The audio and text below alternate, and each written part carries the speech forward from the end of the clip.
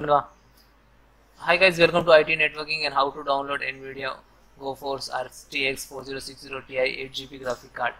So open any browser and search box to search. It is same to first link to new tab. Open this. Okay. Then guys, click to drivers. This is actually GeForce automatic detect drivers. If you install this one, so you have to automatically select drivers and automatically install your systems. No worry.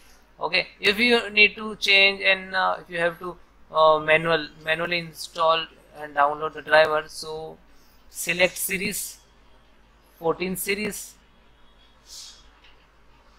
then RTX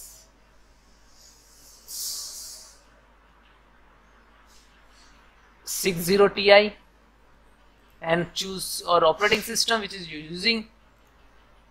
Then if you need to change languages, UK, India and USA, Korea, North Korea if you need, and then all for game, for ready driver and studio. Then guys, click to search. Slow down. So first is game ready driver, second studio, and this is both updated. Okay, so then click to download. Again click to download.